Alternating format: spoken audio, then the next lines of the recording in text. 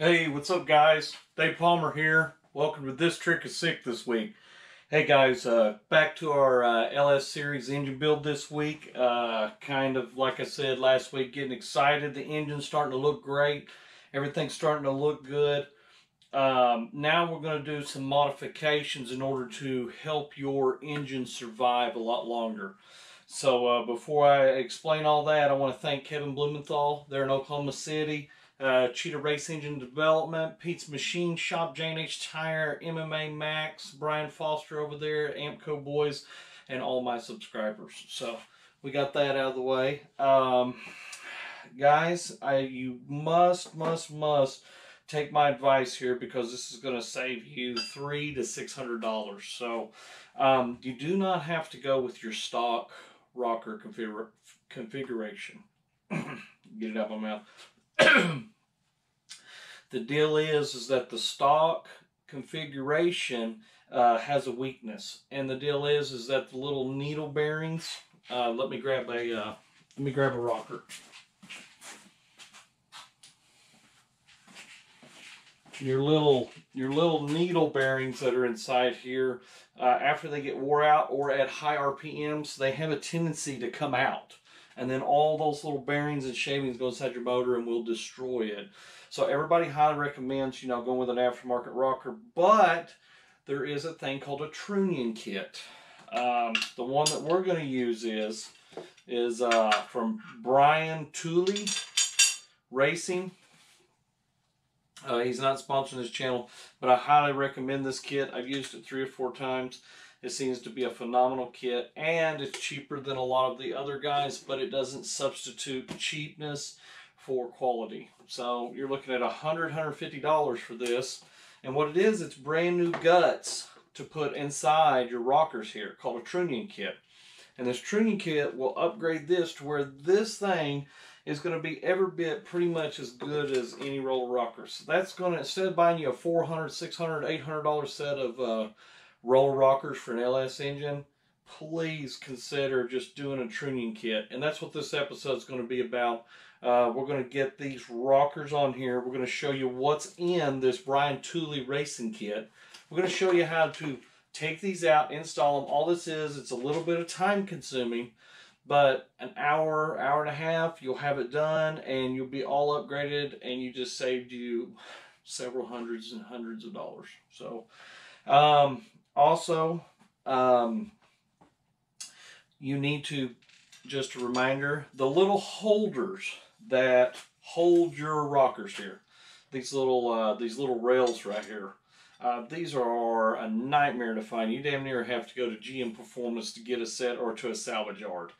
So whenever you take this in to have machine work done, please make sure that you take these off and put these up. There's one for each head. You would be shocked at how a lot of machine guys will, they'll keep these. They won't even return them to you, and I don't understand what they're thinking. You've got to put this stuff back on in order to mount your rockers. So, I don't know, kind of crazy stuff. But the deal is, you need to make sure that you hang on to these before you do the machine work, or you're going to run into an issue trying to hunt and set down. So there's one for each head. It's what holds your rockers. And I want to show you how easy this Trunnion Kit is. I'm serious. I think you guys will be shocked. This will save you a bunch of money. You'll be able to rev it to the moon. We're going to pull about 75 to 8,000 RPMs to shift. So that's where we're going to our shift points are going to be. So and it'll handle that with no problem. I've even got this set on my LS2 Chevelle. I've got 1,000 shot of nitrous on it on a 6L, and these work just fine. So let me show you guys how to put these on, how to put these in, and then we're going to mount them to the heads and get that part done. So just stay tuned, keep an eye out, and watch these little tips and tricks. Thanks, guys. All right, guys, I'm all laid out here. Got you guys all rigged up. This Brian Tooley Racing Kit is basically going to come with. You're going to get your little roller bearings here. You're going to get your swivel point right here for the center of your rocker. And they're actually going to throw in some nice chromoly forged bolts to bolt everything down. And then you got your retainer clips. It's also going to come with a couple of, it looks like washers, but this is actually installation tools. And the only tools that you're really going to need, you're going to need this for your washers, to get a washer on each side here of this. Put that back right there. I like to keep everything clean and organized. And then this is to press this out. So we're going to show you how easy it is to press these out. I've already got one pressed out. And all you need right here is a 22 millimeter socket, shallow. And you need a 9/16 deep. So, or you can go with a 1/2 inch, whichever one will fit in the middle. So, and you will need to use that on the vise here. So, all I do is use a vise. So let me show you how to press the middle out of these, because that's the first thing that you're going to do. And now here's your stock. This is your stock bolts. This is your stock rockers. And like I said, here's your kit. So your kit comes with some pretty nice stuff. And then you got your directions here, which I've done these before. They're all pretty much the same. So, but I'm going to, let me show you how we do it, and it goes pretty quick.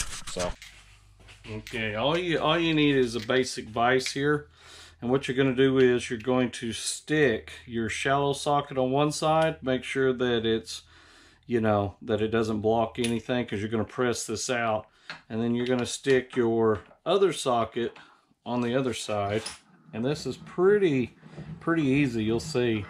And like I said, most of this is just going to be time consuming. So nothing's going to be really that hard about it. But just time consuming basically. So what you want to do is you want to kind of get those lined up. And you'll just kind of get it started there like that. And then what I do is nice and easy with my vise. And it's actually not even that hard. And you just go nice and easy, and if you feel something getting a bind, you need to stop. Oop, I caught her. Now, I'm pretty quick with the hands, so you may want to put you something right there. I don't really ever drop it, but as you can see, you just pressed it right out. You pull that out, and now she's ready. So we have got to do this to all of them. So pretty cut and dry. And you see the little needle bearings, you can inspect those. They're just junk.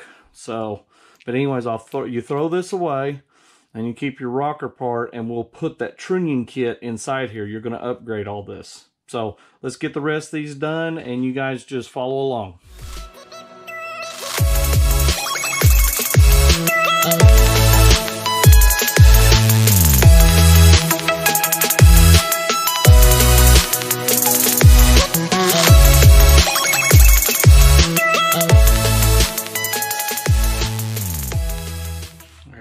Show you how to put these together. You're going to need the 2 washers that they provided you. You're going to need the 2 bearings, and then the 2 little snap rings, and you'll need your tool, your snap ring tool. And what I suggest is that you take your rocker, and I just press in. This is the way that I do it. I just kind of get it halfway in line there. Just kind of stick it in. And make sure that you point the name out, because the other side doesn't have anything written and it's more beveled. So, and you want that beveled edge to go in. But what I do is I just get it up here, and I'll do all of them at one time. And what you do is you just press her in, and this, you have to realize you want it nice and snug, not too much. You're going to have to do a lot of filling with it. It's too much in a bind, you're going to hurt it. You don't want to do that. Now, almost forgot. Get your shaft, and see, I just press that in, nice and easy. Just go ahead and put it in your center section. you're going to do the same thing here. And what I do is, you got to put the washer on the other side. It has to take up the slack. See how there's a little bit how it hangs out? That washer takes up the slack. And what you want to do is just bump it a little like that, where it kind of gets started, or you can do it till it stops. Don't do it real hard, just barely do it. Then take your other washer, and it has to finish pressing in that bearing. So what you do is, like I said, this is the part that you got to kind of feel. Just hold it up there. Try to center it up the best you can. And then you'll feel it. See, I felt it. It's in a bind. So I back off a little. Move it. In a bind. Move it. In a bind. Move it. Still in a bind.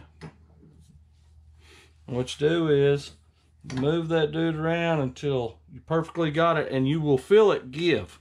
See? I just felt it kind of go in. Don't do this too hard. Just nice snug like that. And then when you pull it out, your washers ought to be flush on both sides. Okay? And see, you take them off. See how I did that? And I did it all by feel, and see, it feels really good. Now, in order to really lock this in, you want to take your little snap rings, and this is about how most of these kits are, even from Comp, and I've used them all. What you'll do is you'll get your snap ring ready, and you'll get it put on. And you'll put one on each end. And you also need a flathead screwdriver. Put this one on the other side. The reason why you need a flathead screwdriver, you need to double check yourself. You need to push on it, move it around, push on it, make sure it's in that groove, okay? Just a little bit of extra security. And then when you're done, you're good to go. So that's how easy it was to put the Trunnion Kit in. Remember, the steps that I did is just an easier way of doing it. The instructions actually tell you a different way to do it. But you seen how fast I did that? Super fast. So put your bearing up there, words pointed out, tighten it down, boom. Then stick your center section in, put one washer on one side, put the other bearing on, tighten it down a little to set it. And then put this one over the top of that other bearing. And remember, this last part, you need to get your hands in here and you need to feel it. Remember, you need to sit here and you need to work that vise. And see, I know you can't see in the camera, but I'm just barely moving that washer while I'm sitting here turning this and pressing until I feel a good smooth spot. Once I feel that, I'm like, all right, the washer's perfectly over it. And then I'll crank it on up and it'll tighten up. So, anyways, that's my little tip and tricks on that deal. Let's get the rest of these put on. Let's get this knocked out.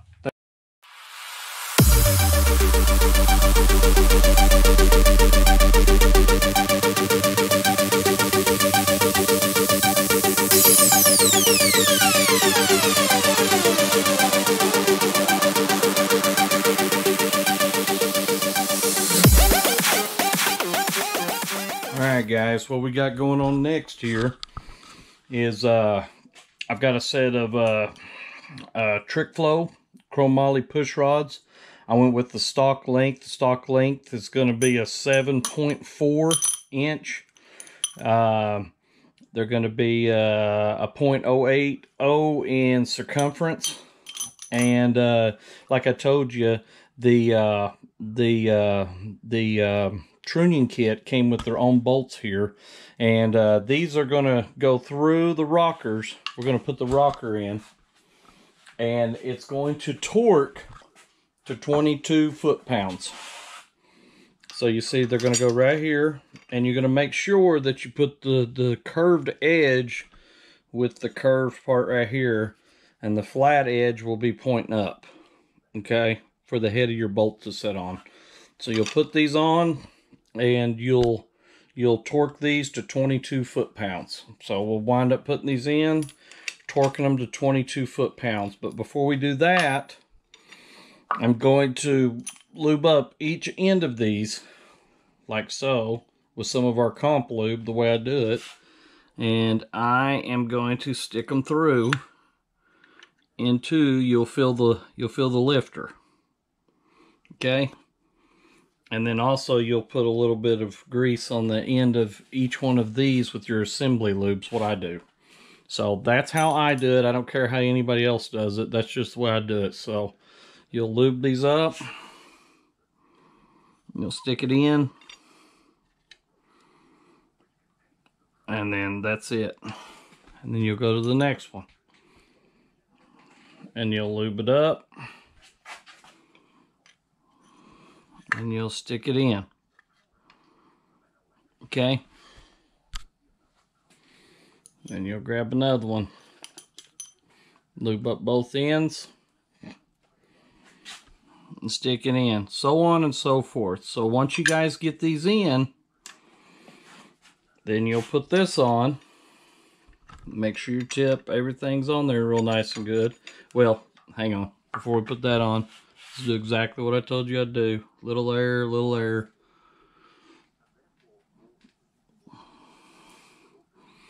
Put a little bit of assembly lube. I like plenty of assembly lube. People think I'm crazy with it, but it doesn't hurt anything. So, make sure you got it oriented right. And then you'll stick your bolt in. And you will torque this to 22 foot-pounds. But before you torque it, what I would suggest, you get all of these on there nice and easy and loose. Okay? And then one at a time, go down through there and torque them. So, because this could move on you. So you want to make sure to get all of them started. Just get them all started before you torque them. So, and remember, I went with a stock length on my push rod. Now, if you've had your heads cut or something like that, you're going to have to go with a custom set of push rods, and that's a whole nother show. So I'll have to show you that later at a different time. So, well, let me get these push rods all lubed up. Let me get all these rockers installed with the bolts. Let me lube up all the tops of my valve springs, and then we'll get everything tightened to 22 foot-pounds of torque each, and we'll get this thing taken care of, get it buttoned up.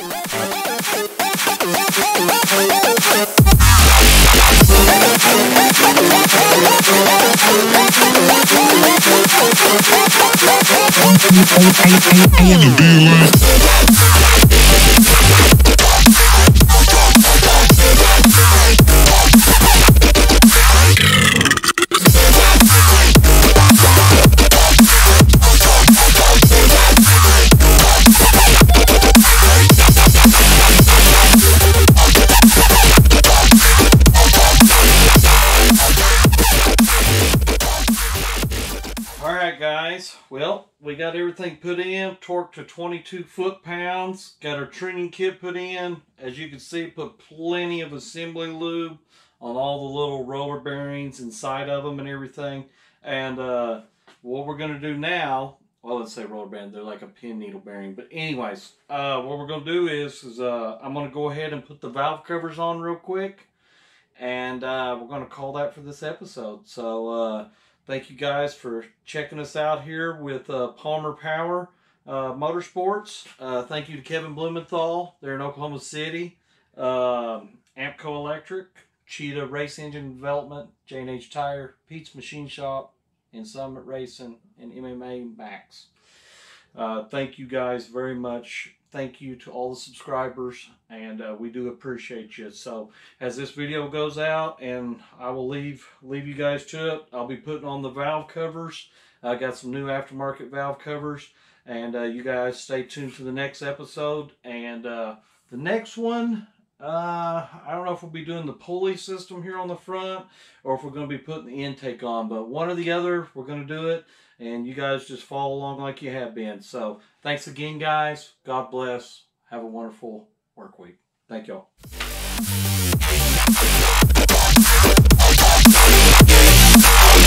I